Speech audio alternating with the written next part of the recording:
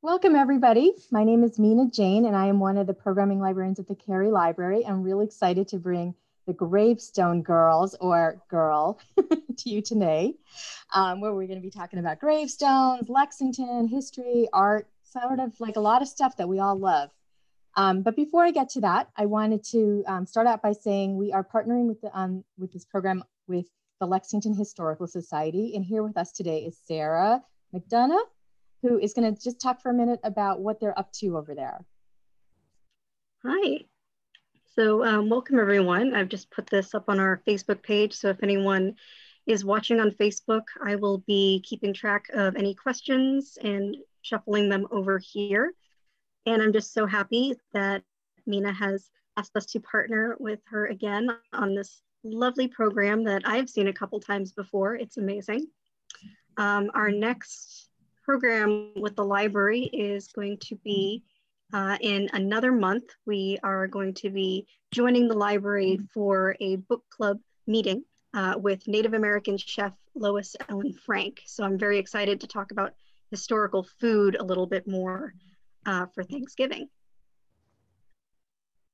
Thank you, Sarah. Yeah, we're really looking forward to that too.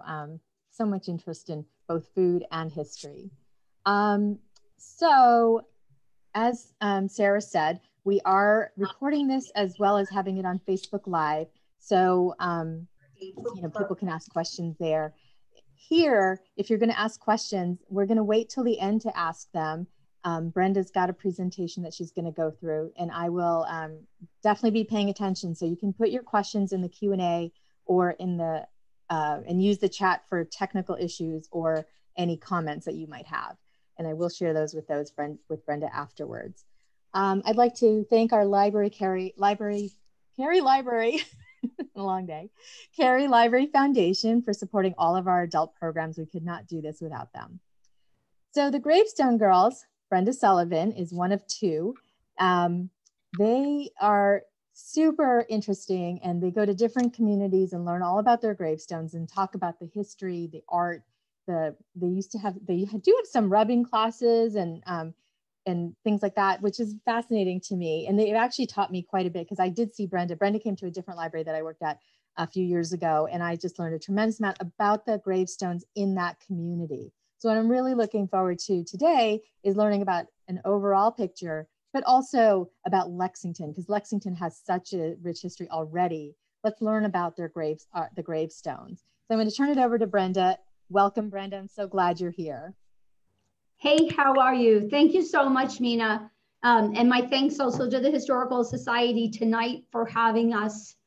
There's only me that you see, but there is an us, and I'll talk about those lovely ladies in just a minute. So I think I've got it up on Facebook Live on our side, but all this technology, I'm learning as I go. So I think y'all see me out there, in here, and every place else.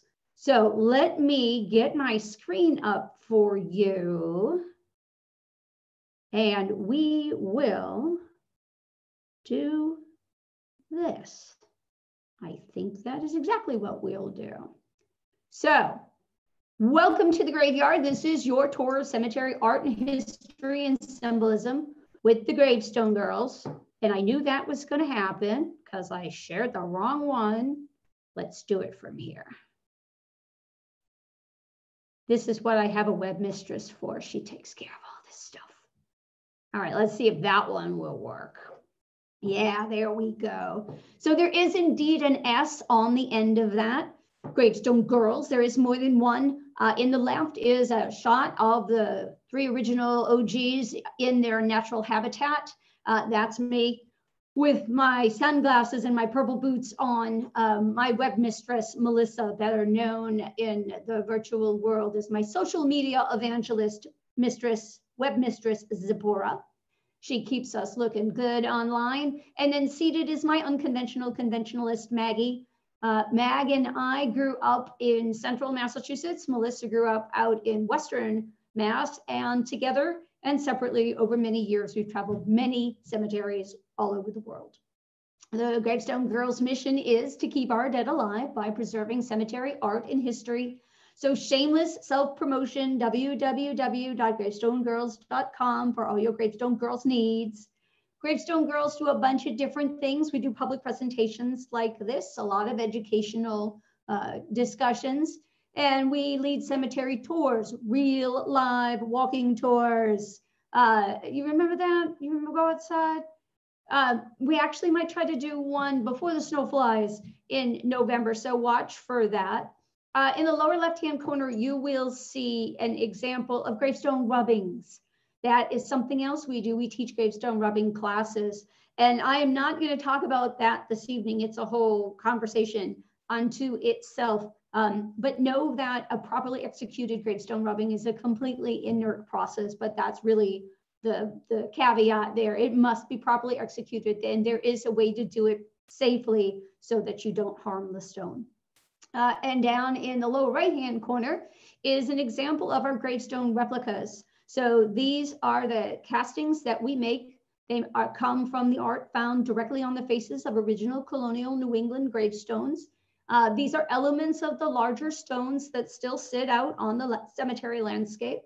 Everybody has a hook on the back so they can hang on the wall and be decorative inside your home. We also have a line of magnets, mirrors, picture frames, pin boards, and we always create new things all the time. So you can shop online and see us out at a whole bunch of different virtual markets and new markets too. So before we get going, we need to answer two basic questions about the origin and the evolution of the cemetery. Why do we bury the dead, and where do gravestones come from? So we bury the dead because we're human, and we only have a certain amount of time while we're here, and when our life ceases, we must do something with the mortal remains. So we dig a grave, we put the body in the grave, and then we cover that grave with stones. And early on, it was a pile of stones, multiple, more than one. And that is where the word gravestone evolves from. And it is the idea that we put stones on that grave as a way to know where we put someone, in case we want to go back and visit or memorialize. We put stones on that grave to show where we've put someone. So when it comes time to inter someone else, we're not disturbing those that are already buried. And then the last and very practical purpose was to keep wild animals from turning that freshly turned earth that is the grave.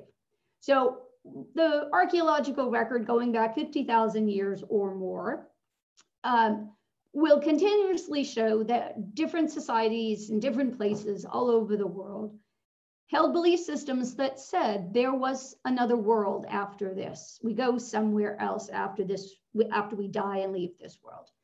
And we know that because archaeologists and their kind are, as they dig up civilizations, they find things like this, a picture in the upper right-hand corner. This is a very simple grave, but in the grave, you see vessels inside.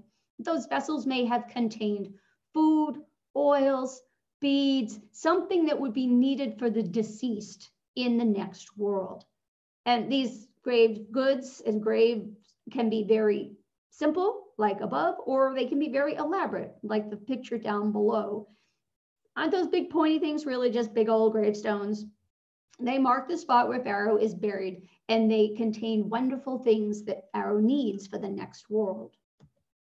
Now, I can talk about 50,000 years worth of history, but we don't have that kind of time. So I am going to take us on a tour through the three major eras of graveyards and cemeteries and because there is a difference, from first settlements, the 1600s to the 1700s. So the upper left-hand picture is a very good representative photo of that type of landscape.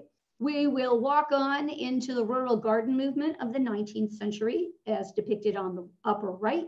And then we're going to take a look down in the modern cemeteries of the 20th and the 21st century. And the content you will see tonight is from a number of field trips that I've taken over time into Lexington, and built an original program on this subject matter about 7 years ago and presented at the library. And you'd think that this space doesn't change over time, but it actually does. So I've taken the basis of that program from the first time I presented it, dusted it up a bit, added some new information, and what you'll see tonight is mostly from the Lexington burial grounds and cemeteries. I will tell you now, and I'll remind you again when we get to the modern section, I took pictures in all of the cemeteries in town, including graves of the modern cemeteries. So when we get to the modern section in this program, we may run into some folks that you may recognize on screen by their gravestones. I have tried to shield the identity as much as possible for privacy, but it is entirely possible that you will see something you recognize.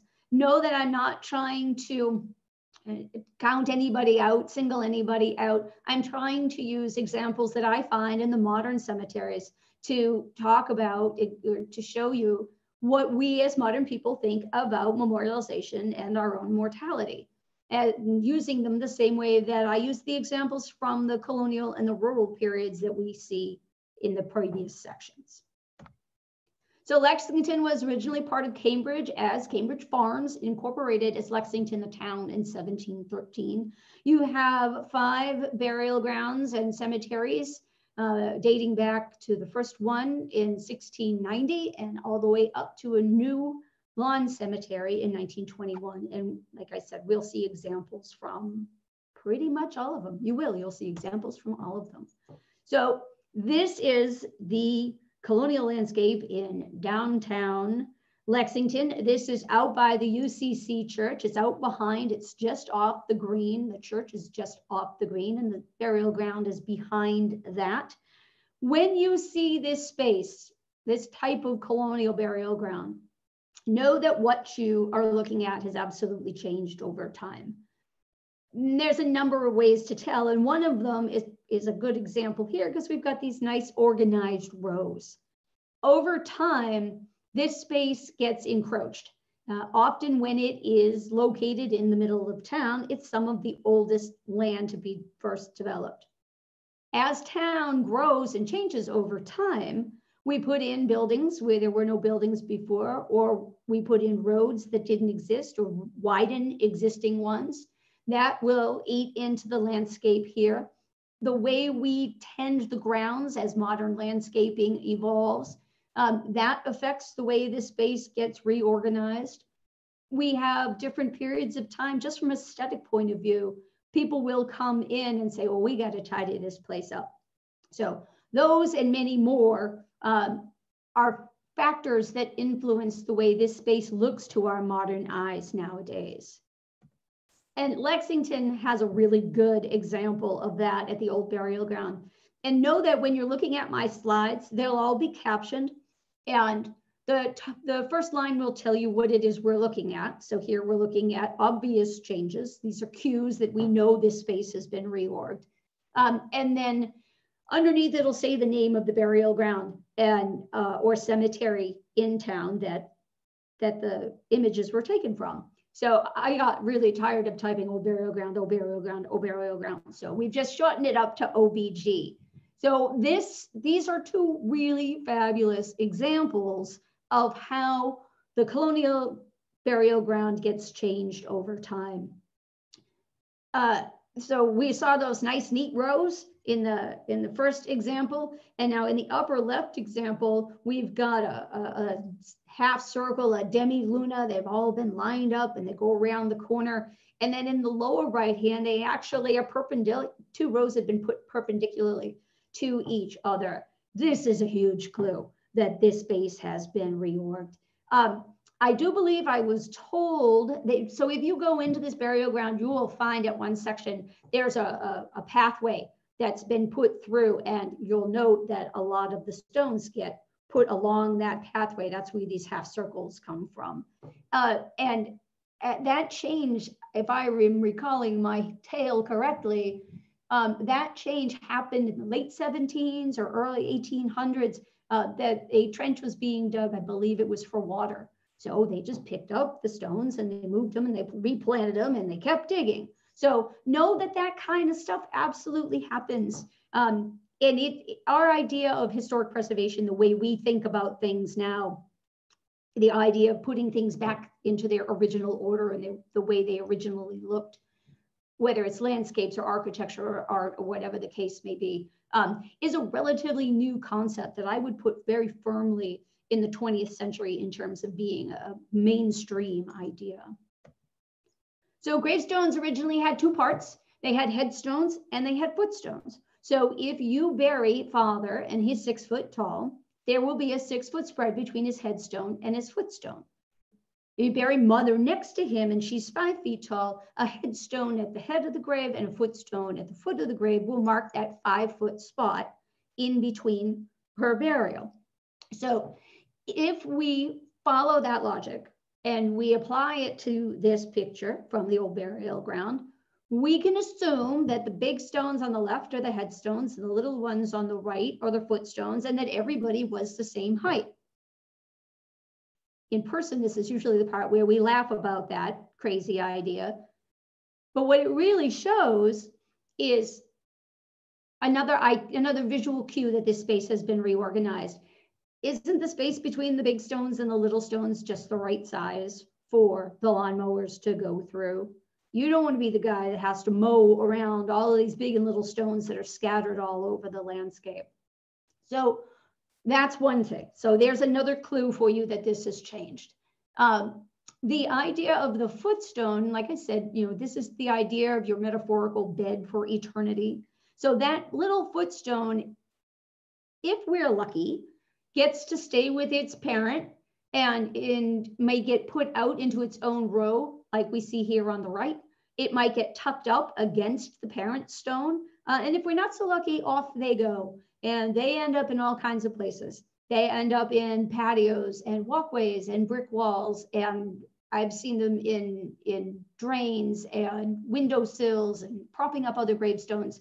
And it's not as much of we may ascribe that to being a thing about being disrespectful, but it's really more about being good Yankees, and we reuse what it is that we have over time.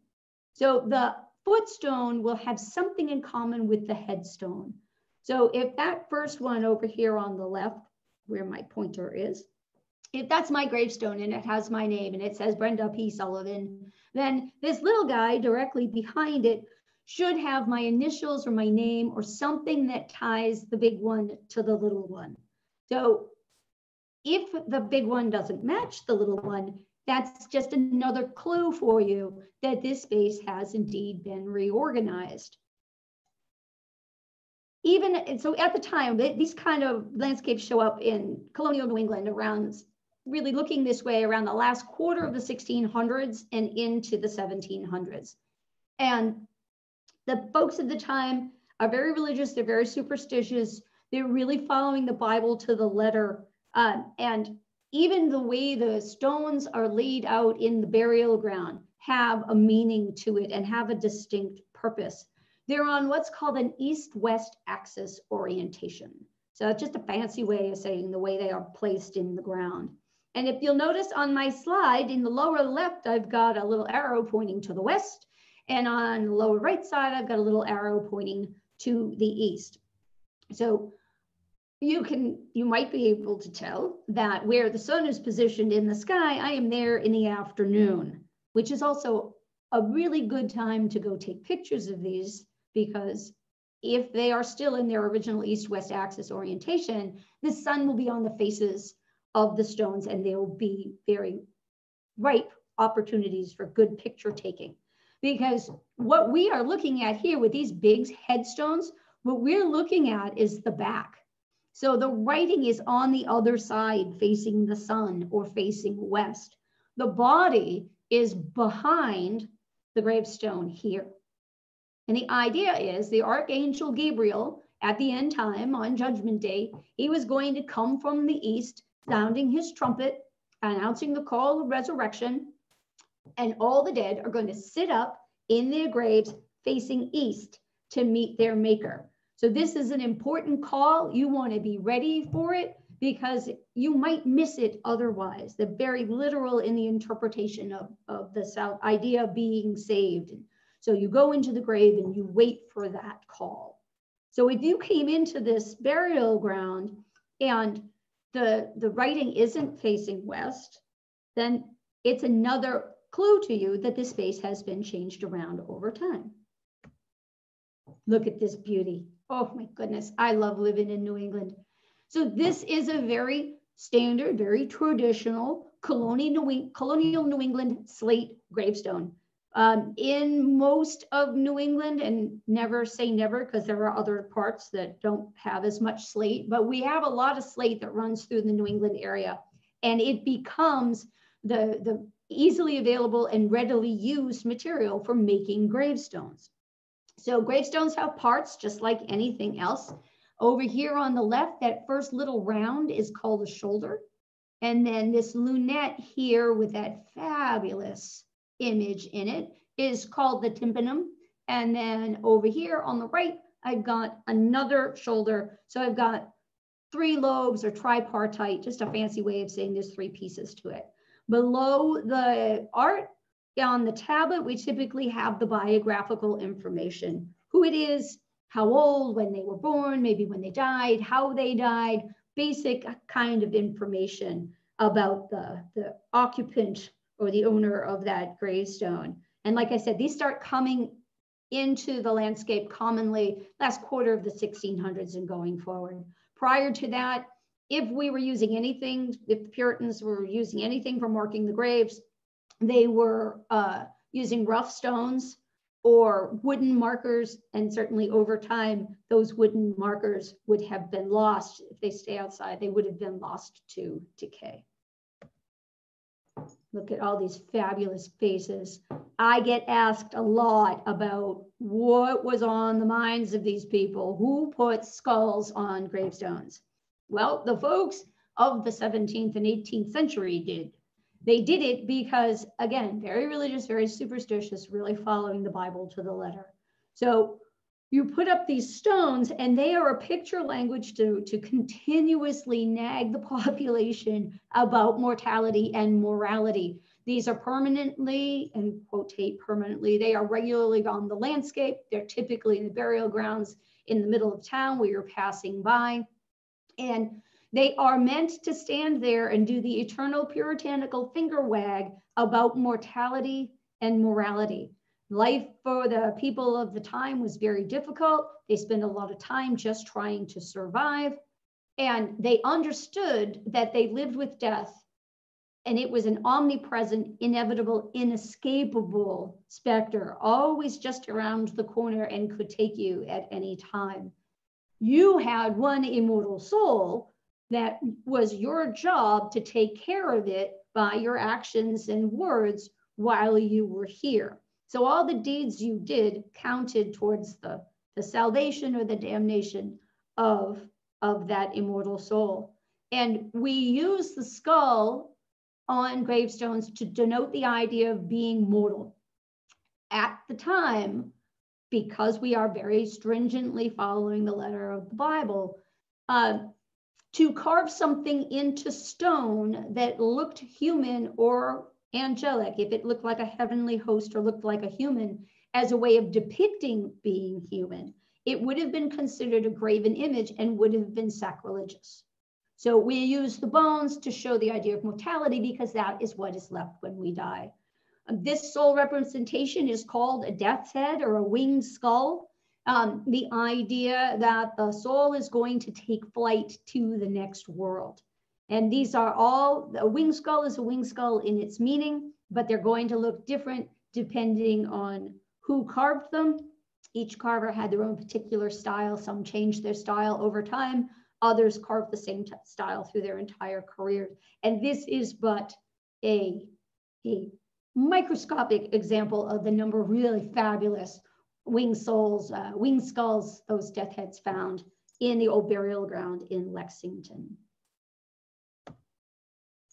We get all sorts of puritanical messages on gravestones, and I just couldn't stop myself from adding great messages here that I found at the old burial ground. Up in the left-hand corner, over that winged skull is a Latin phrase, memento mori, remember death, think on death, remember your mortality. So this is a constant, ongoing message to the living about their mortality and their morality. We do it in Latin, We do it in written words, written English words on the stones, and we do it in pictures. So we reach those that are educated, those who can just read and write, and those who cannot. And it's a constant visual cue to check your behavior. Are you doing the good work for the care and feeding of your immortal soul? And we have other messages. These are not in Latin, but they're all really great examples from the old burial ground. In the upper right-hand corner, I've got youth's forever lips, dot soonest nips. So the idea, death can take you at any time. Death can take you when you're young. Below that, way down below, half on the bottom of each of those columns, on the left, life, how short, right side, eternity, how long. Life is very short, but death is forever. On the lower left, there's another memento mori over that soul, and really beautifully done. And I hope you can see it, but along the borders, let me throw my cursor on it there. Along the borders, you see that banner, and it says, from death's arrest, come over to the other side, no age is free. And then, you know, don't worry about it. Death's going to happen, but it isn't a permanent condition. Lightly inscribed across the top of the stone on the lower right says the grave is God's hiding place. So I equate this this God's waiting room. We're going to die, we're going to be put in the grave, and we're there, and we are waiting for something very specific. We are waiting for Judgment Day, the call of Gabriel's trumpet, sounding the call to resurrection, redemption of our sins, and hopefully ascending to the next world. Down below that handsome skull is both death and mortality. It has a dual image. And it says, all must submit to the king of terrors. Death was known as the king of all terrors, and all must submit. Some famous guy in the 20th century says nobody gets out of here alive, but they knew that hundreds of years before that song happened. So don't despair, keep reading. Through Christ, we conquer, rise, and reign forever. The promise of more to come after this world. There are other symbols besides those winged skulls on old colonial New England gravestones. These are both from the Robbins and the old burial ground in Lexington. On the upper left, under that really fabulous winged skull, I've got crossed bones on either side. And fun fact, those are the long bones of the leg. Those are upper thigh bones. In between, if you want to work from the way out, in the very middle, under the jaw of that winged skull is an hourglass. So everybody had an hourglass. You had a certain amount of sand. You didn't know how long you had before that sand ran out, but it could at any moment, and you were to be ready for that.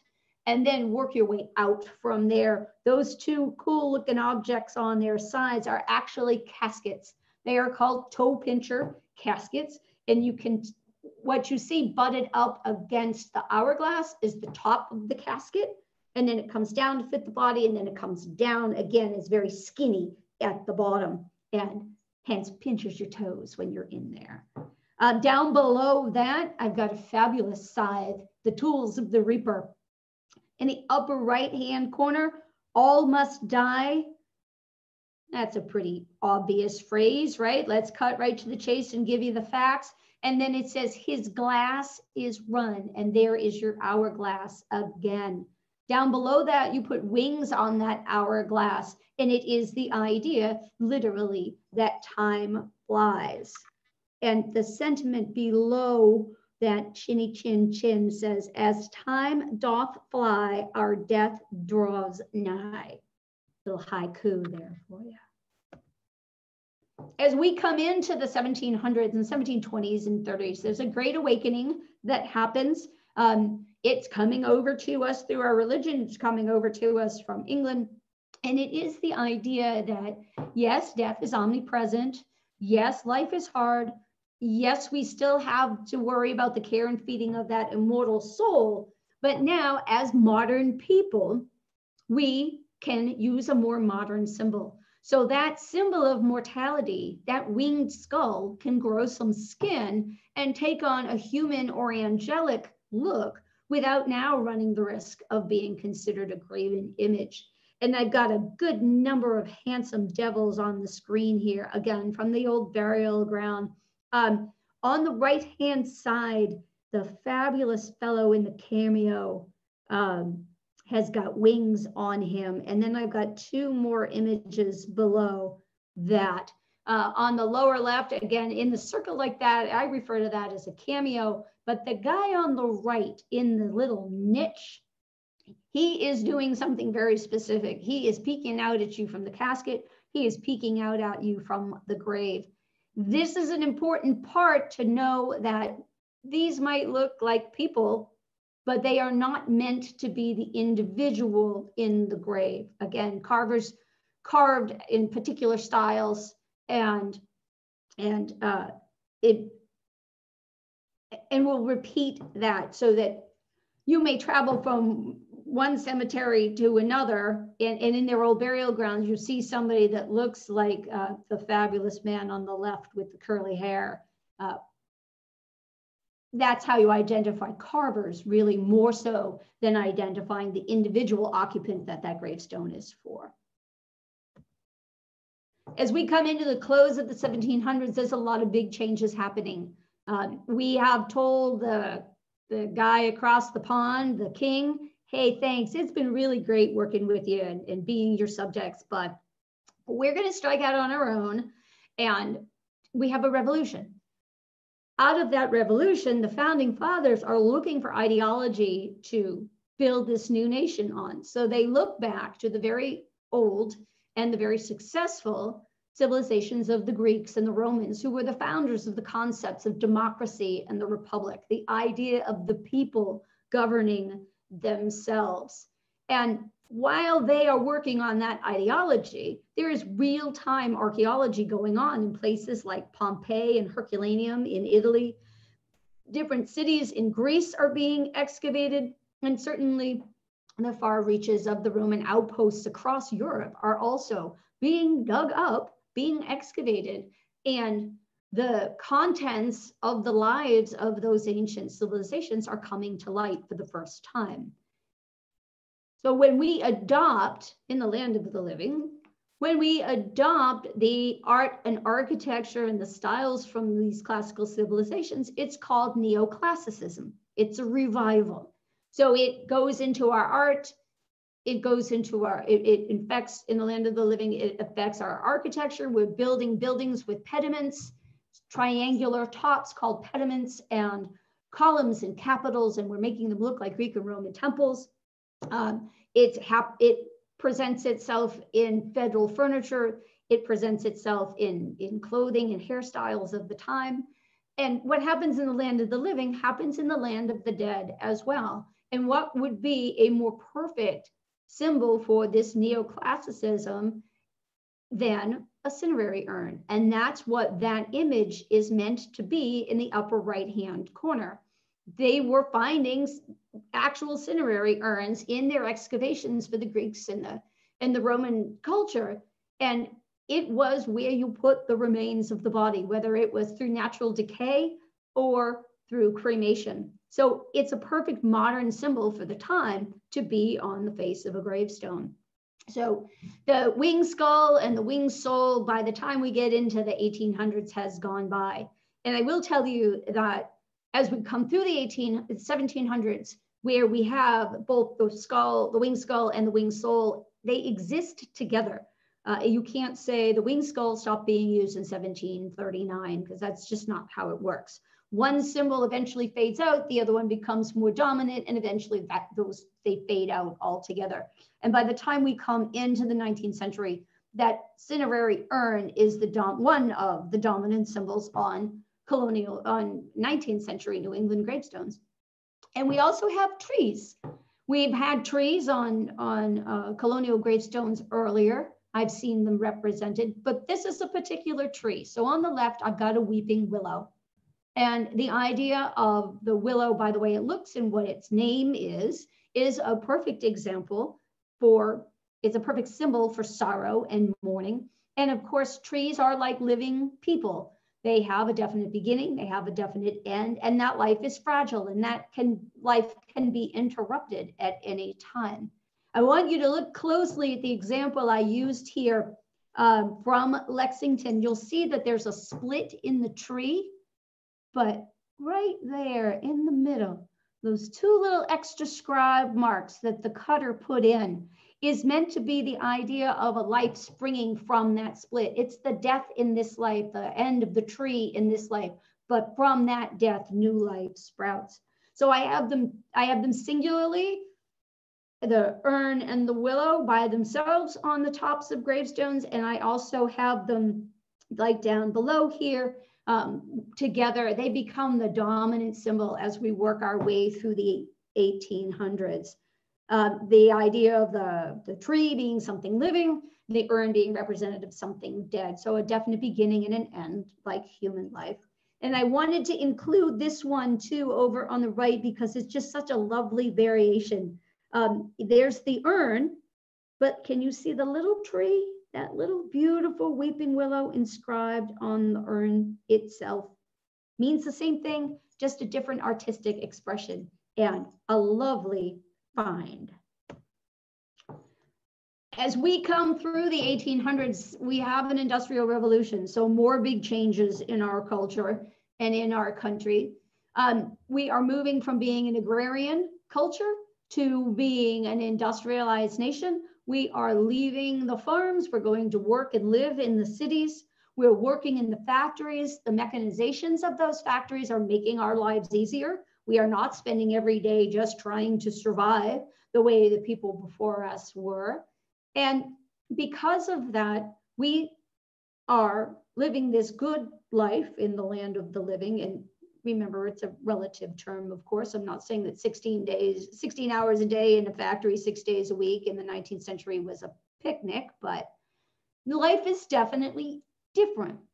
So as modern people, under all these changes, we look at the way the people before us buried their dead in those graveyards with those dark and scary stones. And we say, no, that is not who we are. We are enlightened, we are modern, and we are going to treat our dead differently as modern people. So in comes the idea of the cemetery. Cemetery comes from a Greek word that means sleeping place or dormitory. It reflects the idea of the time, how people felt about mortality and dying. This is now more the idea of passing away, falling asleep, going to the summer land. No more being hatcheted down and moldering in the ground and being eaten by worms, which is sentiment that we see on colonial New England gravestones. And so this space, this beautiful green space, comes into being. And this is Mount Auburn Cemetery. It was established in 1831 by the Massachusetts Horticultural Society. It is located between Cambridge and Watertown. It's started at about 75 acres. It's now about 175 acres. It takes its cues from places like the Père Lachaise Cemetery in Paris. It takes its cues from English gardens of the time, are very popular. The idea of open green space and meandering around through the green grass and over the pathways and past the trees and the ponds. It reflects the idea of how people are feeling about nature. You've got the poets and the writers of the time, the Hawthornes, Thoreaus, Longfellow, Byron, writing about nature, communing with nature, preserving nature. You have the transcendentalists and the spiritualists of the time that are having their seances and using their Ouija boards to commune with the dead. You have all of these things coming into play that as modern people, we want to do something different for our dead.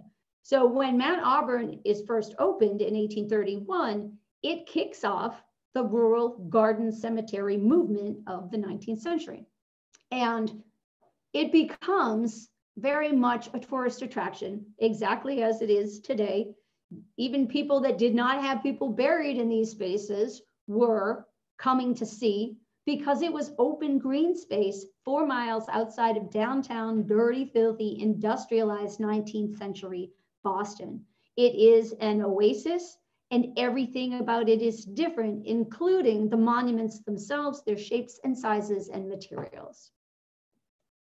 Here is an example in Monroe, in Lexington, in the Monroe Cemetery, of a 19th century cemetery.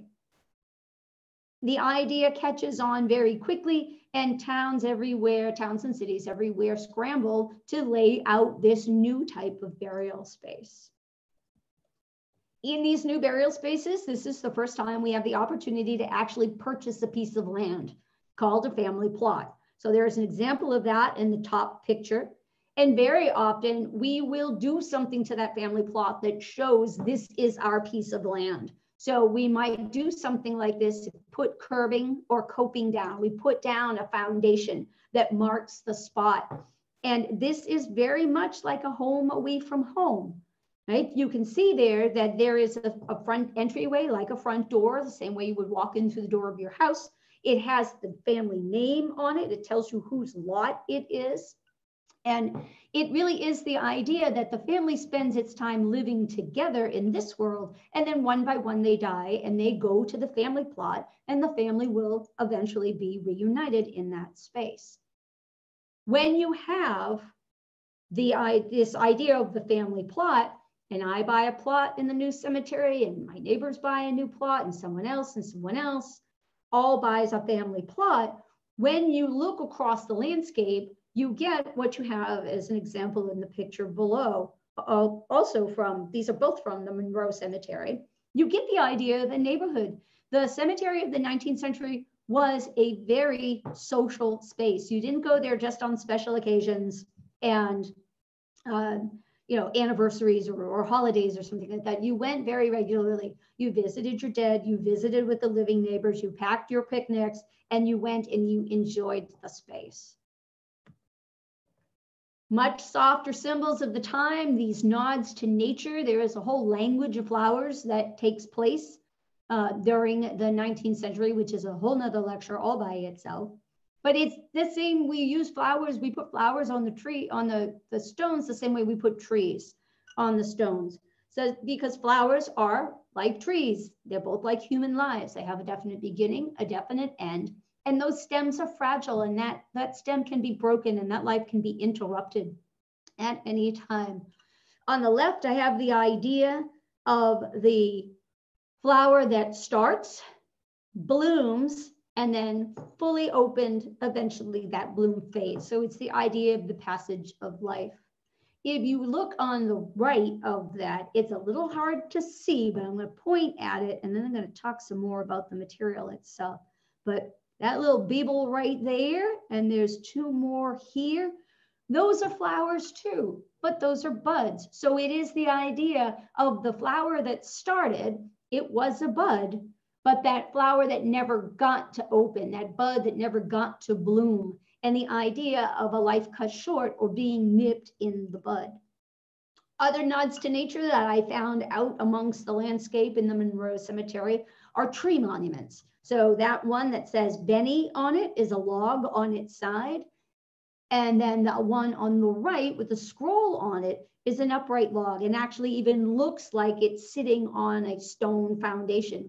But that whole thing is carved to look that way.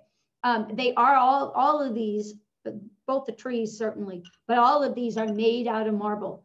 Marble is a new material, newly available. So we have waterways and railroads, and we even have ships that can bring material from marble from places like Carrara, Italy, or from the south, or from Vermont, or from the west, points further west. And we were always able to get it, but now we can get it more readily, and it can be used for things rather than just big, impressive monuments and buildings. It can be used for more regular, everyday purposes like gravestones. So when that cemetery landscape becomes the cemetery of the 19th century, we changed the monument shapes and sizes and changed the material to marble, and marble was chosen because it was white and bright. So in and of itself, it's symbolic. So it's symbolic of heaven and purity, and it very much fits the vernacular of the Victorians in the 19th century.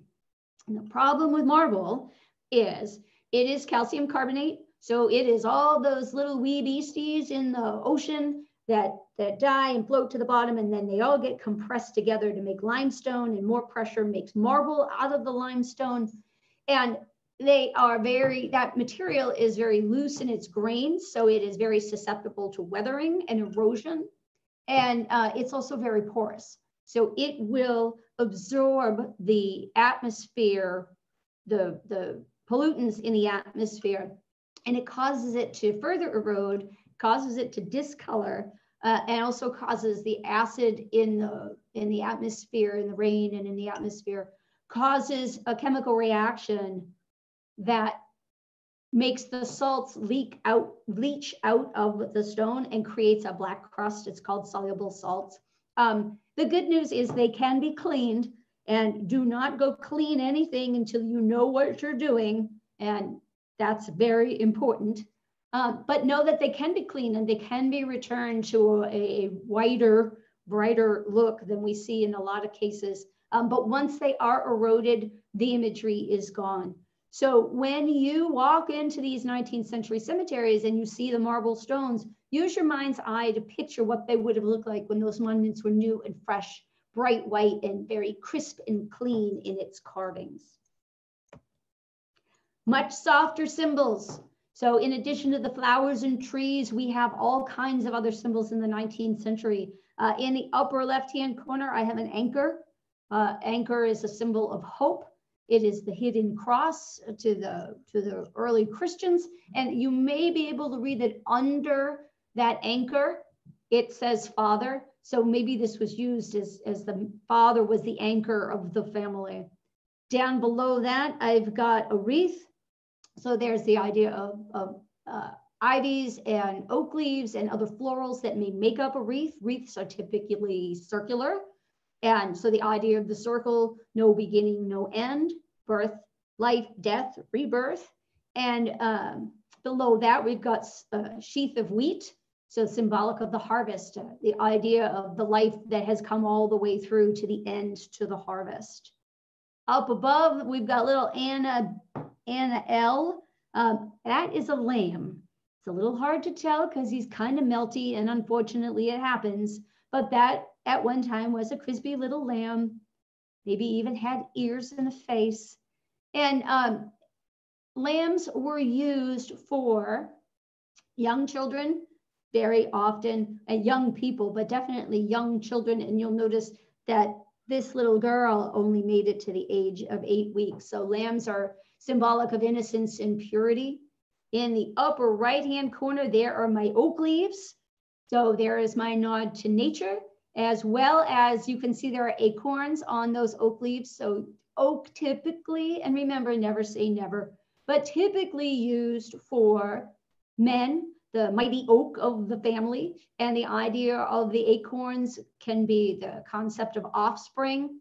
And you might find, as in this example, we've got a couple of acorns that are still in their caps, and we've got a couple of acorns that are caps only, no acorns. So this may or may not, it's not necessarily, we take it so literally that there were 4 children and 2 of them died. That's not really how that goes. But the idea of offspring, and maybe the idea of the empty caps, is that they're the grown offspring. But the idea that the acorn leaves the tree and goes off and has its own existence. And down below that, this is a kind of tough one to see because the marble is so dirty. But in profile, there is my butterfly. So there's the buggy bug, his little antennas, and then his wings. So the idea in this life, you are the butterfly in the chrysalis, and on the next life, that chrysalis opens and the butterfly sprouts its wings and comes out and takes on its new form. And certainly down below, I've got examples of books, the closed book on the left, the open book on the right. These can be the idea of the book of life. They might be the Bible, sometimes written on the cover or written on the open pages. You might find the words Holy Bible, and then you'll know what it is. Or you might find a passage, a biblical passage or other writing, or you might find the name of the person themselves. If you're looking for me, this is the way we're going, straight up. That pointing finger says that's where we're going. And that's a really great idea. And it is the modern symbol of the 19th century, pointing the way to the next world. But that pointing finger is no different than the winged skull and the winged soul we saw in the colonial period. The idea that that winged skull, that winged soul was flying off to the next world. Well, this pointing finger is exactly the same thing. It shows the way to go, and it is the promise that there's more on the other side. There's something else after this, and it shows you where I've gone and where we will go.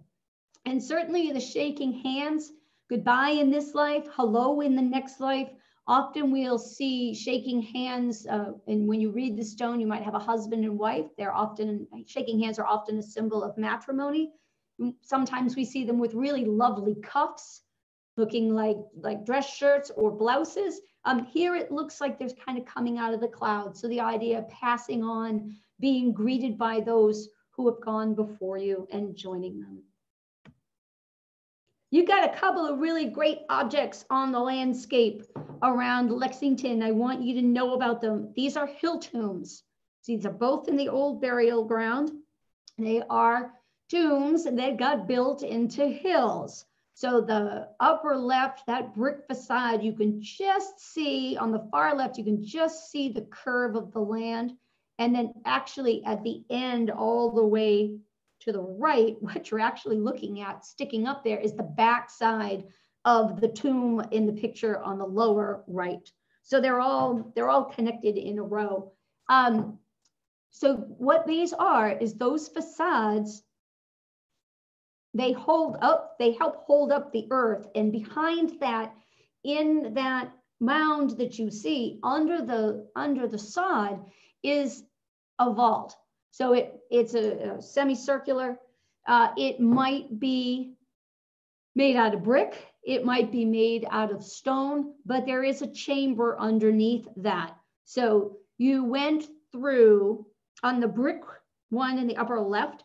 The square on the top is a piece of slate that would have the information on it, whose family tomb, maybe the names on it. And then the larger tablet below is actually the opening. That's the door.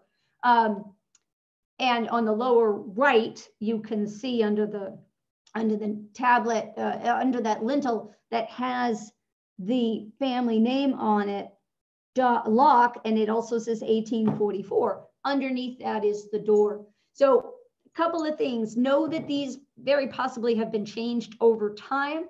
In the upper left, those brick facades, they may have gone farther down into the ground so that you would have a full-size door and you'd walk down the stairs to then go through the door. Or perhaps not, you might have passed, someone went in and then you passed the casket through that. So they could go either way. I see them very often mounted up and closed off, particularly like you see on the bottom right. So the caskets go inside this structure and goes inside the vault into that chamber, and then are just stacked on the floor. They might have racks on the walls to keep them up off the floor, but they were not put into a grave. They go into this vault and then the doors close behind them. And eventually I find that these are either sealed up with the remains inside, or they might take the remains out of them and move them someplace else and then close them up. These guys need maintenance, and without maintenance, they can be very unstable. So, and I'm gonna go out on a limb with the bricks over there, because I think you might ask me this later. They look to be 4 individual mounds. I do not think that they are one giant mound all connected, but I don't know, haven't been inside. There's a couple other things on the landscape I want you to know too in terms of tombs. So in the upper left, I have a hill tomb that has a box tomb on the top of it. And down below that, I have another, what looks to be, because it's mounded like that, I'm taking them for hill tombs, that has a table stone on it. So let's focus on the objects themselves, the box tomb and the table stone. The idea here, this goes back to Europe, and in the big churches, or in the churches period, typically there were crypts under the church. And that is where the ministry went. That's where the patrons bought their way in. All the rest of you riffraff, you all go outside, because that's prime real estate. So when I see these on the landscape in this country, they are typically an allusion to the idea of the altar in the church, because the altar is over the crypt. When I see these for people in this country, particularly in New England, though those flat slabs, the top of the table and the top of the box, is typically where the inscription is. They are very often for members of the clergy and or founding fathers or important members of the community from the time period. They are not there with all that inscription to say, look how great I was. They are there with all that inscription to say, I was a leader of the community. I tried to set an example, particularly in the case of the ministry. The clergy, if there's somebody that's supposed to help get you through this life and to guide you to the next world, it would be the minister being a conduit between this world and the next. And that's what that table stone is on the bottom.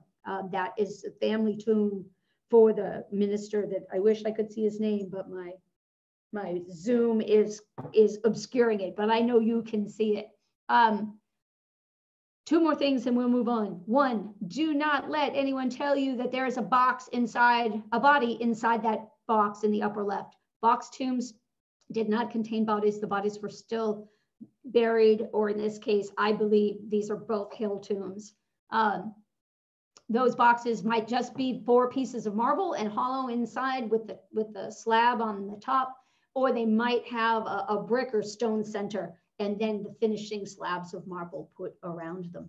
Fun fact when you see the table stones like down below, get on your knees and look underneath. Be careful, they can be unstable, but look underneath. Oftentimes I have found that the slab gets reused.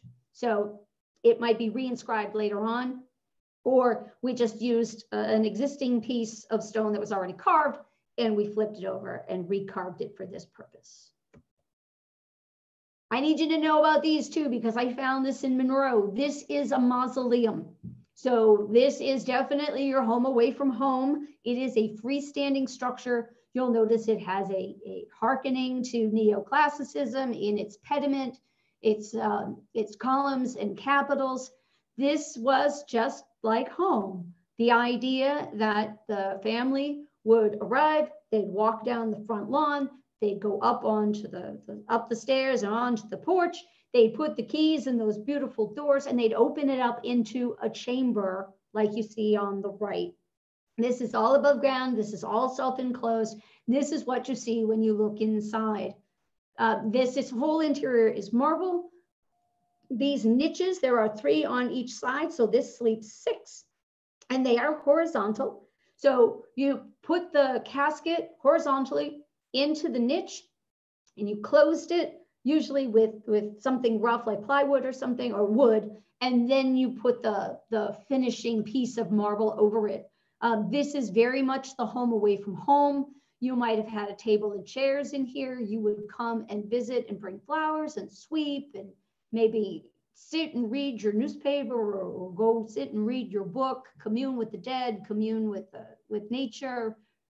These structures also very often have windows like we see here. Stained glass windows. Having a window makes it just that much more like a house. It lets in the light, and it also is the idea of also being able to look outside. Those stained glass windows often will have a religious motif to them, or like in this case, we've got a beautiful outdoor scene with flowers and very much the idea of being able to look out the window to the landscape beyond. Need you to know about these. These are called white bronze. They are affectionately known as zinkies. I found this family plot in the Monroe Cemetery in Lexington. This particular monument and all the little I call them pillow stones, all those little ones around it, were made by the Monumental Bronze Company in Bridgeport, Connecticut, between the last quarter of the 1800s and into the 1900s. They were a direct response from monumental bronze to stone monument makers as well as bronze monument makers. Bronze is a very popular material at the time, and it's got a lot of prestige to it because it's expensive. We have bronze plaques, bronze vases, or vases, I guess they're expensive, bronze doors, bronze statuary. So they have a lot of cachet. They are very much a status symbol. And the problem with bronze is it needs maintenance. So it's expensive. So if you put bronze outside and you don't do any maintenance, it doesn't take very long before the elements cause chemical reactions that cause them to oxidize, and they turn green or black, they get streaky, and they're not lovely anymore. So they have to be maintained. So Monumental Bronze came up with the marketing name of this new marker called white bronze. It's neither white nor is it bronze. It's that pale blue gray. And now that you know what they are, when you see them on the landscape anywhere, you will be able to spot them because they're very obvious. They are neither white nor are they bronze. They are almost pure zinc. And it was smelted at the foundries in Bridgeport, Connecticut. The molten zinc was poured into molds, and then the molded pieces were assembled to make the finished product. The idea of this was they called it white bronze to capture the cachet of the word bronze, and called it white bronze to be able to say it needs no maintenance like bronze does. Once it goes out on the landscape, that's how it's always going to look. And it has nothing in it that's going to corrode or have any kind of chemical reaction. So it's always going to look like this. Zinc is a natural biocide, so it isn't going to grow lichens and mosses and algae. And it is a newfangled thing at the time, so it's very modern. You have the opportunity to purchase these from salesmen that have design books, so they're highly customizable as well. So everything about this is brand new. When you see these guys on the landscape, walk over and just knock on them gently. If someone answers, run. But more likely, what's going to happen is that it will return a hollow metallic sound because it is metal. They are zinc. And there is no internal armature to these. They are completely hollow. There's no structure holding them up inside. Monumental Bronze made these from, like I said, the last quarter of the 1800s and into the 19-teens.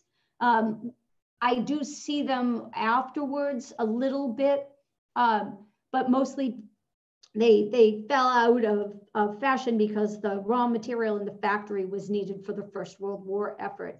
And one more thing you need to know, that whole thing is, the pieces are all molded together with molten, each of the individual pieces are put together with molten zinc. But these panels here where my pointer is, those are the information panels. So they're going to say the name of the people. Those are bolted on so that if you wanted to change it afterwards, you want to add somebody, you don't have to, you're not stuck with an unchangeable monument. You can have it updated by having just the new panels cast and reattached to the monument.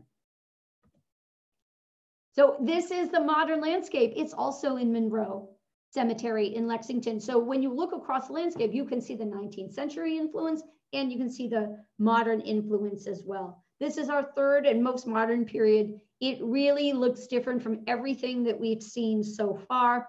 It is a point in time where we have a lot of change going on.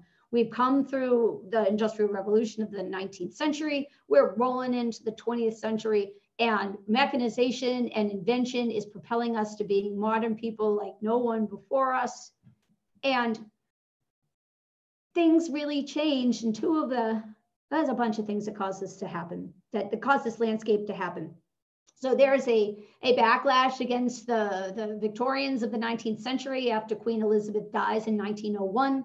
Within a couple of years, we get an arts and crafts movement that comes to us from England. And again, it influences the land of the living in our architecture and our furniture, in our mode of dress. We want to relax a little. We want to calm down from the over ornamentation, the high sentimentality, the frenetic pitch that really marks just about everything of the Victorian period. So we want to return this land of the dead to a more pastoral look as we look across the landscape. So we have more uniform shapes and sizes in our markers. We have newly available material in granite. Granite geologically is molten from the core of the earth, so it's very hard. And our modern tools of the time, starting with pneumatic tools, so water-powered or steam-powered tools, allow us to get this very hard material out of the ground. And again, we've been able to get it, but now we don't use it just for big, impressive monuments and buildings. Again, it can be adapted for more everyday use for things like gravestones. The landscaping in the modern cemeteries will dictate how the land looks. We have to think about keeping the grounds looking good, both from a financial point of view and from an efficiency point of view. And two of the biggest things that I think impact on top of all of that is that we stop living with death the way the people that lived before us did. So we have modern medicine. Medicine moves very quickly from art to science as we move out of the 1800s and into the 1900s. And if you think about how quickly medicine, it just in the last 120 years has moved. We went from understanding about germs and bacteria and viruses and how disease was spread. We understood how to keep our water clean so that it didn't make us sick. We understood how to keep our food so it didn't spoil and still taste good without all that salt, and so that it didn't make us sick. And really now, if you think about modern medical technology, you can have new organs put in, and if you wait just a little bit, pretty soon they're going to be printing you 3D organs. You're not going to have to wait for transplants. We are mapping our human genome. We are editing our genome to correct for genes that have gone bad or that malfunction and that cause different types of diseases.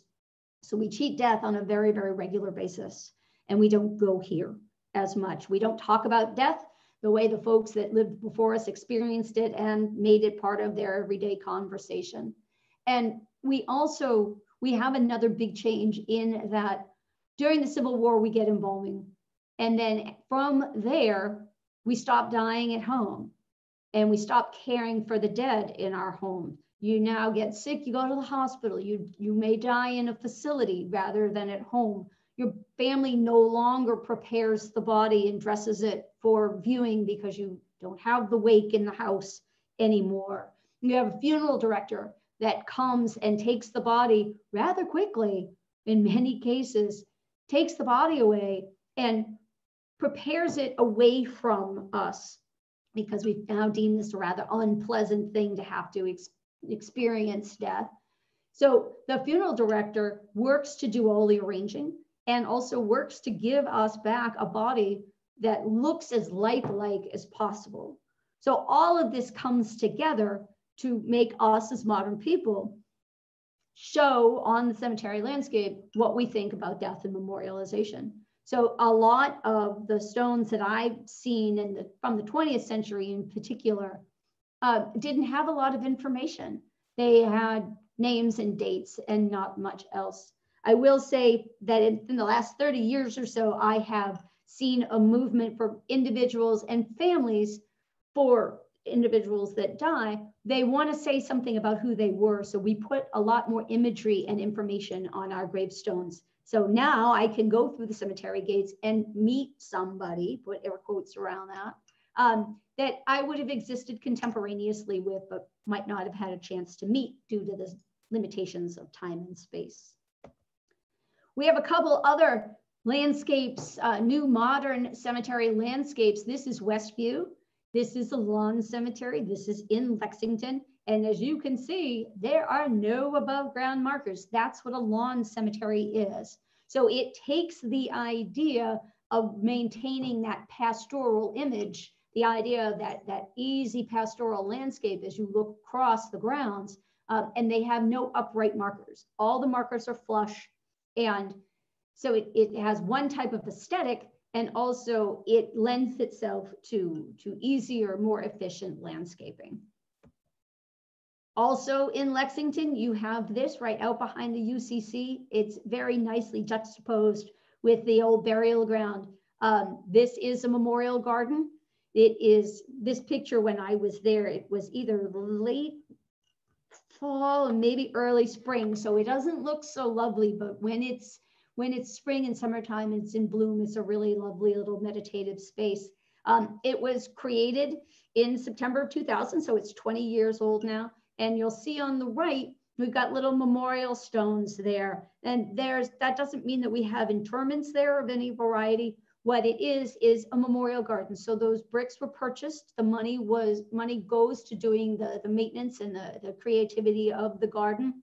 And then it puts the name and dates of your loved one there as a memorial for you to go and visit, and for other people to see and maybe remember as well. So a few other things we met along the way I need you to know about. Certainly as the cradle of the revolution in Lexington, you guys have a gravestone in the old burial ground for the first 8 militiamen to fall on the Battle of Lexington Green on April 19th, 1775. That monument, that gravestone is still in the old burial ground. And then in 1799, the common monument and tomb was erected. And in 1835, those 8 militiamen were moved to this tomb on the green. When you come into Lexington and you see Captain John Parker, you see the Minuteman there on the stones, that fabulous bronze statue. He has a monument to him in the old burial ground. It's sort of got an obelisk shape to it, albeit a rather squat one. And it is more in the 18th century, I'm sorry, the 1800s, in the 19th century vernacular. And honestly, I can't say if I do not know if that actually marks his grave or not. I bet my historical society lady can tell me. Gravestones will also help you see different things, different diseases and troubles that go through a town. And here I have 3 examples of smallpox outbreaks that comes through Lexington, 1760, again in 1778, taking 5 children from this one family and then 6 children from another, less than 20 years later. And then marked on the gravestones of the 3 down below, I'll say direct response to the idea that they died of smallpox. So you can chart all sorts of things that happen, both from a public health point of view as well as personal tragedy based on what you find on the gravestones. And certainly I love this one. And I like to close with this one. I decided I picked him from my archives, that Mr. Locke, Theodore L. Locke, and this says, he's the 3rd one listed on that obelisk. It says, killed by the falling of a steeple of the Bethesda Church, Charlestown, April 16th, 1851. I've got this magic source called Google. So I Googled to see what I could find. And Bethesda Church was dissolved in 1849, and Mr. Locke was killed by the falling of the steeple when the church was being disassembled. I use this because this is one of my honorary Gravestone Girls. I use this to close my program because she is indeed a Muzzy. So she is very much connected to Lexington, the Muzzy family from the Revolutionary War to fall on the green. She is a descendant. We went out to do some genealogy work for her one day.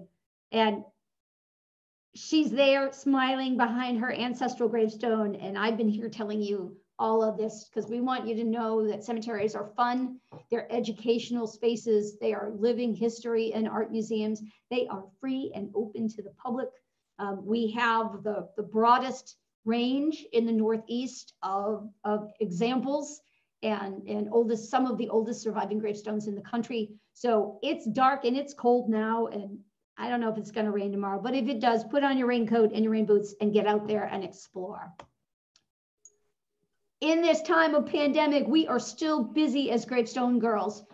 This is just a quick little piece of self-promotion to say that this weekend we are participating in 2 Samhain and Halloween style, spooky, haunted, oddities driven virtual festivals. And then also on the next 2 Sundays of November 1st and the 8th, we will be in person with our wares at the Providence Flea in Providence, Rhode Island. And we are actually on the docket for their indoor program, for their indoor markets, all very well managed and COVID safe, through the rest of November and up through Christmas for your shopping needs.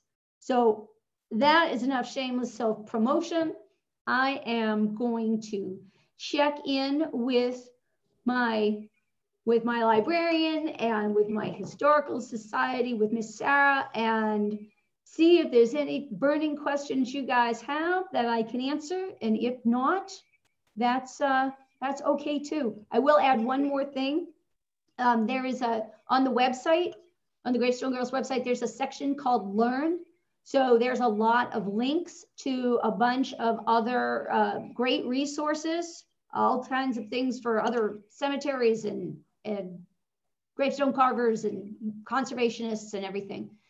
We add to that all the time. It's a good resource for you, as well as there's a couple of handouts that you can download and print that are glossaries of terms, of symbols, and it covers a lot of the things that I spoke about tonight. All right, I'll let my Mina Jane talk now. Thank you, Brenda. Wow, that was really fascinating. If you want to stop your share, that we do have some questions. I'd be delighted. I should always open up my, actually, I should always. It's up at the top. Oh, there it is. Yeah. There we go.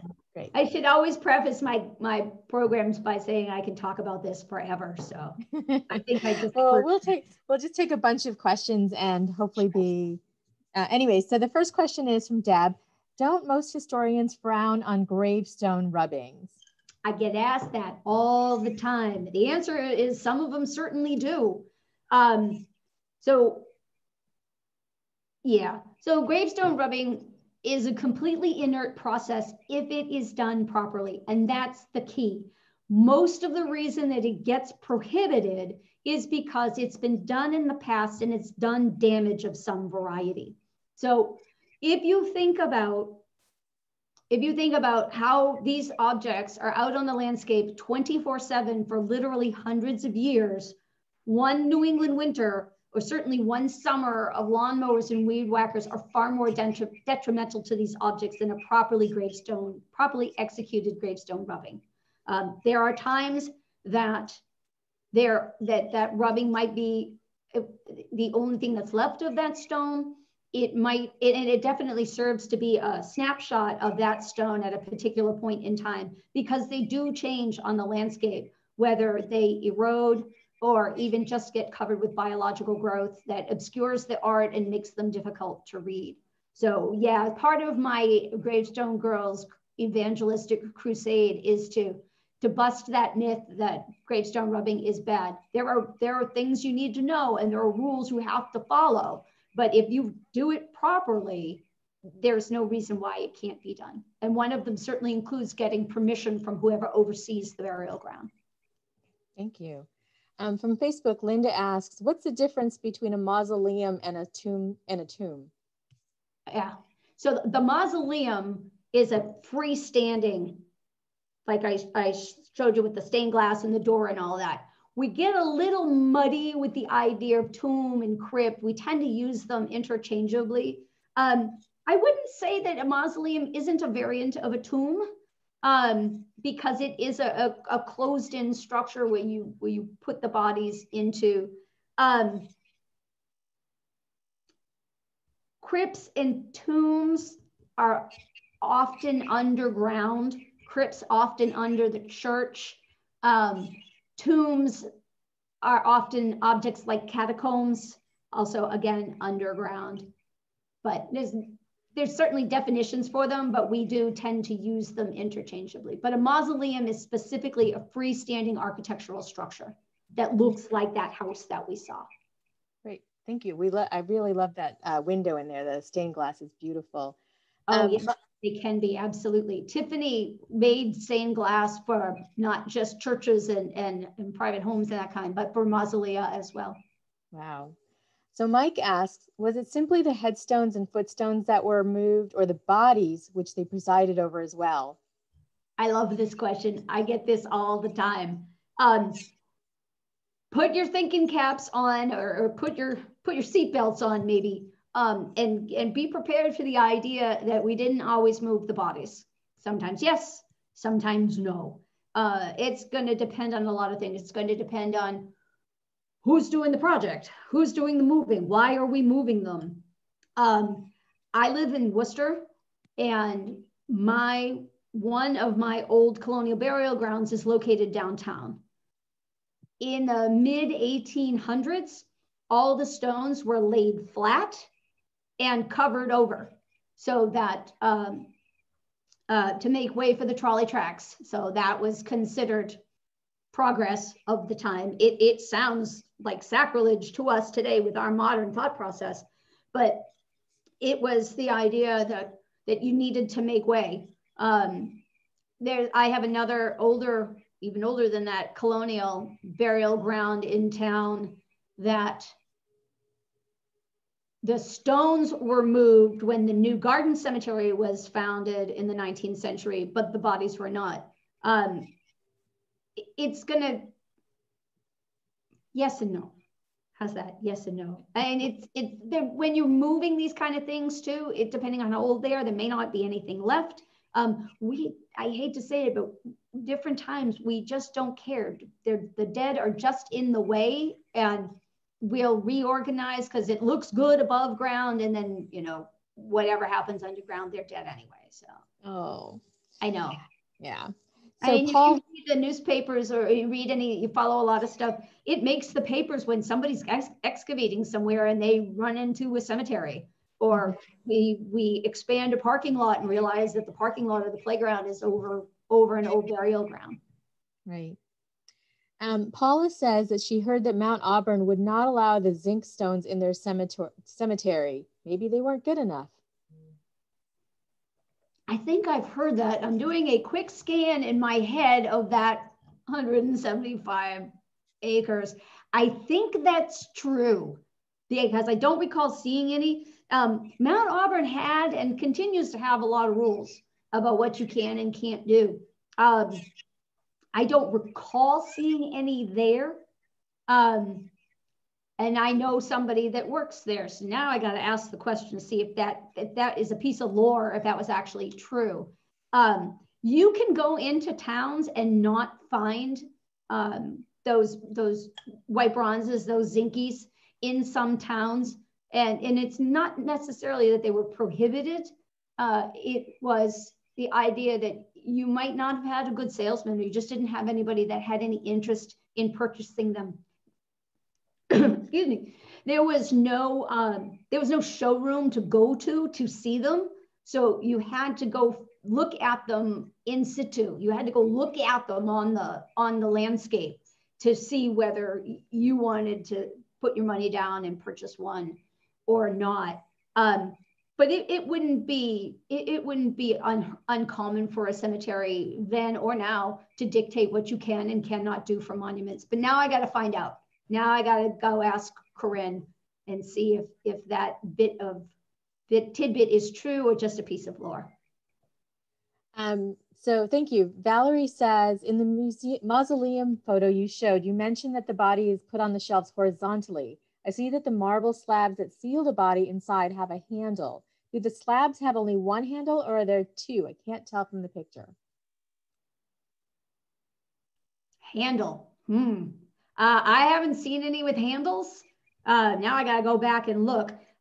They don't typically have handles on them, but again, never say never, because I can think of a number of them. When you look at the plaques, the closures on the hill tombs, often you'll see handles on them, on the closures on those hill tombs, and it's because you need to be able to get that front off. With typically what I see inside of mausolea is they're flush mounted, and it's going to be a stonemason that's putting them on and taking them off. So they're going to be put in, and then they're going to be grouted or cemented in somehow so that they're stable. And you're going to have a stonemason, if you needed to open these for whatever reason, you're going to have the stonemason come in and take that mortar out. So then you can take the front of it off. I'll have to go back and look at that picture. Again, never say never, but I don't recall that particular one having handles. Okay. But also, it can also just be ornamentation too, if you see them. Okay. So Jillian from Facebook asks, can you still get gravestones engraved with the pictures from the 1700s? You can indeed.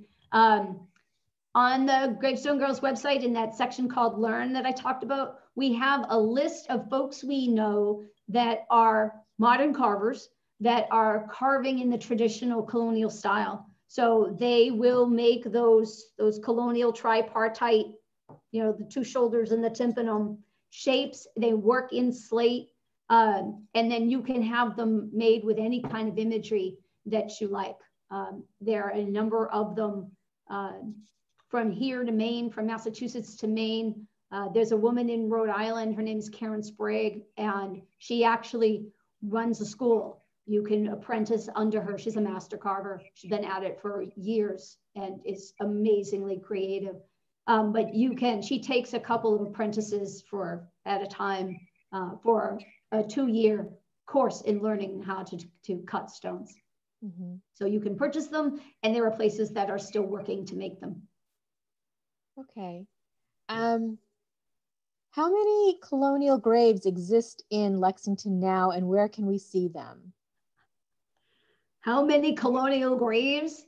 Well, good question. I have no idea what the count is. Actually, is that a big lie? Oh, no, wait, I'm thinking of another number I saw today for a different space. I think this is probably a good place for you to check out the Historical Society for an actual possible inventory, because these spaces do get inventoried over time. There's a lot of them in there. There's a lot of surviving gravestones. That being said, there are probably a lot more bodies than there are surviving gravestones. So I couldn't tell you what the count is, but there's a lot. And right in the middle of Lexington, behind the UCC church, right downtown across from the green, is where you will find Lexington's oldest burials and oldest gravestones. Okay. Easily stones dating with death date to the 60s. Okay. Do flat stones last longer than upright ones? Do people want to visit graves in the winter when the flat stones might be covered with snow? So whether you have a vertical or a horizontal tablet of some variety, or you have a sculpture or whatever, that is personal choice. Certainly in the modern time, if you are thinking about putting up a gravestone, find your cemetery first. But before you buy your plot, read the documents that they'll give you, because they got a lot of rules about what they will allow and what they won't allow. Do that. Know where you're going before you commission a monument, a marker of any variety. And certainly whether they're up or down doesn't impact their durability so much as the material that they're made out of. Whether granite is more durable than marble or slate, sandstone is very brittle. It's more the durability of the monument itself is predicated on the material more so than its orientation. Okay. Sarah just shared a map with everybody about the old burying grounds, and so you can click that link and find where you can explore. Elizabeth says that it's on the Mount Auburn Cemetery website that gravestone rubbing is prohibited. Oh, absolutely. I wouldn't be surprised at all. So that's where you had said, make sure you ask the people that run the place before you even think about doing anything like that. Correct. Correct. The first tenet of you doing gravestone rubbing is you get permission. So a lot of people will say to me, gravestone rubbing is illegal in Massachusetts. It's not illegal. There is no statewide law on the books. There's no legislation that prohibits or allows gravestone rubbing. It is up to whoever oversees the burial ground to determine what they will and will not allow. Some of them are really good about it, like Mount Auburn will put their rules up and say, this is what you can and can't do, and no, we don't want you rubbing gravestones. I've worked with other towns in different places that they will let you do it, but they want you to go to town hall and fill out a form and give them $2 to get a permit and then go. They want to know that you're out there and so they can find you if you do something bad. Well, what I want you to do is learn how to do it right, not just get permission, know how to choose the right stone to work with, use the right materials, put a barrier up between the stone and your working surface so that no matter what media you use, if you end up going through the paper for whatever reason, you do not get anything on the face of the stone. And then you clean up after yourself. It's not rocket science, but it takes a little bit of thought and some organization. And if it's done properly, there's no, in my mind, there is no reason why it can't be done. You will get pushback from places. There are places that will not allow it. But again, my job is to bust that myth. So, okay. Evelyn says, I heard somewhere that some mausoleum spaces were reused with one person remains removed when the space was needed for another in the family. Mm-hmm. Yeah, this is true. I know how that sounds. We may tend to think of that just happening down in the South. You know, if you're familiar with the cemeteries in places like Louisiana and New Orleans, the big uprights, they are very much on an as-need basis. And if you put somebody in that grave house and you need that space, well, then that person that was there gets, I know how this is going to sound, but this is what happens. The person that was there gets, the casket gets broken up, the body gets bagged up, and at the end of in the grave house, the slab that they're on inside the house might be, just call it 8 feet long. The slab that the body lays on only takes up 6 feet, and you've got an extra 2 feet at the end of that. And below that, there's a charnel pit, basically. So the body gets bagged up and put into that charnel pit. That's just the tradition of doing it down that way. We certainly do have, I know of churches that have those kind of crypts where you share space, and if it's needed for the family, then, you know, for the next member, then that is what you do. You may keep them together in that kind of fashion in that space, or you may take the existing family member out and they get buried somewhere. And also another fun fact, you don't keep up with the rent in some of these places, they will boot you out. Oh, good to know. Okay. Right, so keep paying your bills. You get a cemetery, and this is in the case of like public, when you don't own the space itself. Mm-hmm.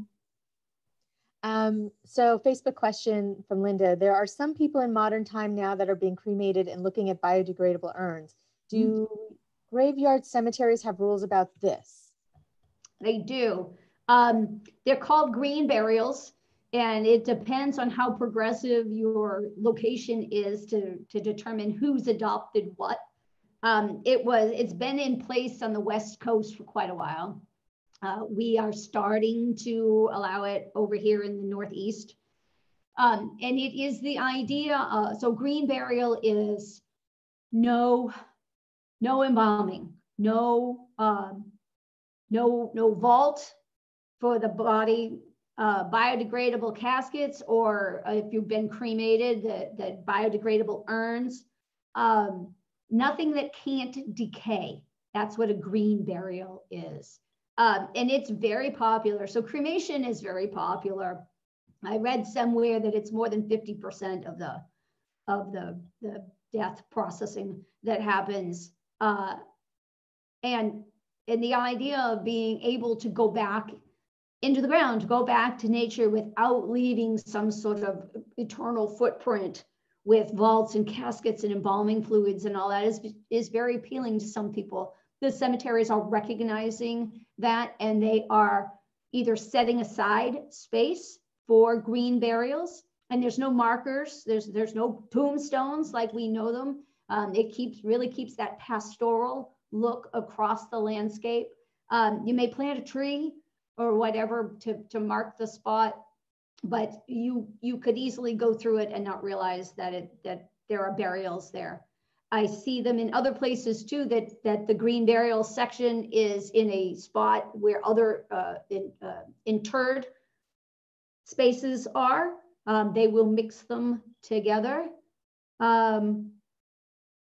I don't know that I've seen any actual lots, like if you bought a family plot and it had 4 spaces. I don't know that they're letting you mix and match, but I don't know what everybody's doing. So it's entirely possible. Sorry, I was muted.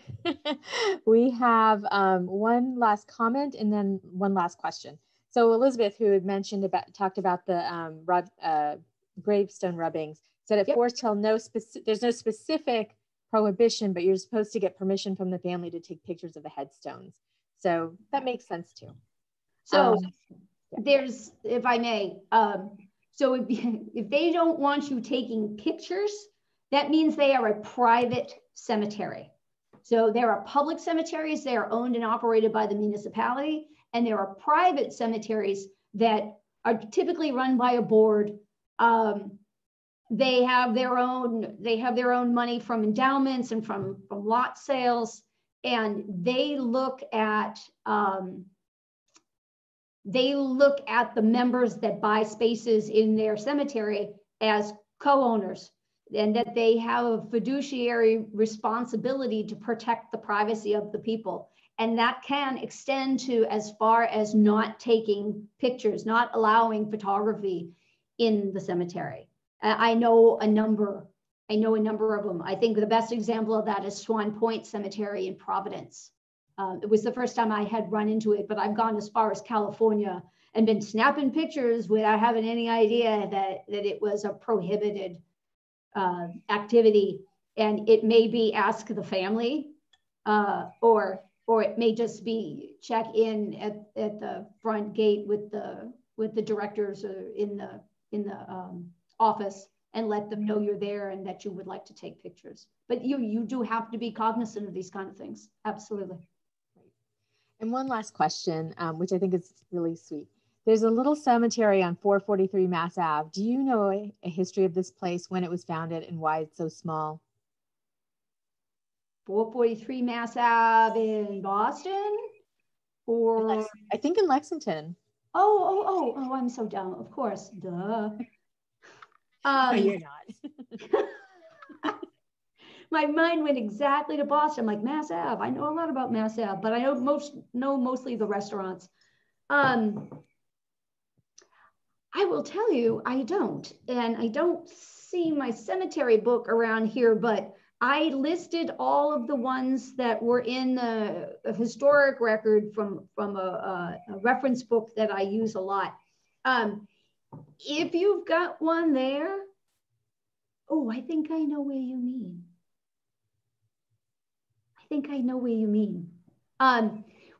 Typically when they're small like that, they're a family cemetery. So they're a family burial ground. They probably date to the 1700s, but they can be later as well. And it is the idea that early on, it was completely normal, completely accepted to bury your own dead on your own property. We held large tracts of land. Often different farms abutted each other, and they might set aside a common space for those abutting families to share burial space. You do it because it was accepted, it was normal, and maybe it was too far to go to get to. If you lived in the North Parish and it's several miles by wagon to get to the burial ground, well, it's perfectly okay to bury them on your own yard. When we start parceling out that land and we build buildings and we lay out our towns and our cities and all of that, those little burial spaces, they may lose their homes that they're connected to. Those houses may not stand any longer. They might be in a modern home's backyard, or in the side yard, or on the side of the road, or in the middle of nowhere.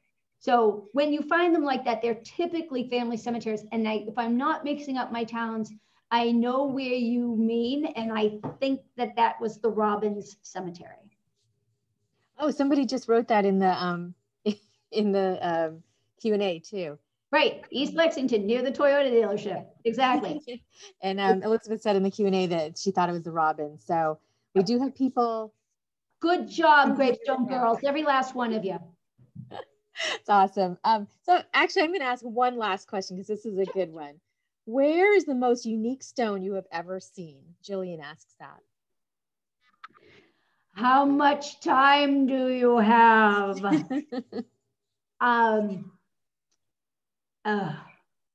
So many. I have been very, very fortunate to be able to travel in cemeteries around the world. The first one that leaps to mind is, and you can look it up because it's really cool, is in Barcelona. I don't remember the name of the cemetery, but if you Google Kiss of Death gravestone, that's right up there on the top of my list. But I mean, I've seen amazing things in the cemeteries in Paris, deathbed scenes, a dead woman in a giant bed with her husband over her. In Vermont, there's a mausoleum where it's a mother and daughter inside the mausoleum, and there's a statue of the father kneeling on the stairs, like this in his grief and with his hat in his hand. There isn't just a one. And I will tell you that there is a cemetery in Genoa, Italy, that is on my list. If I could get on a plane right now and go, I would go, because it's filled of spectacular art.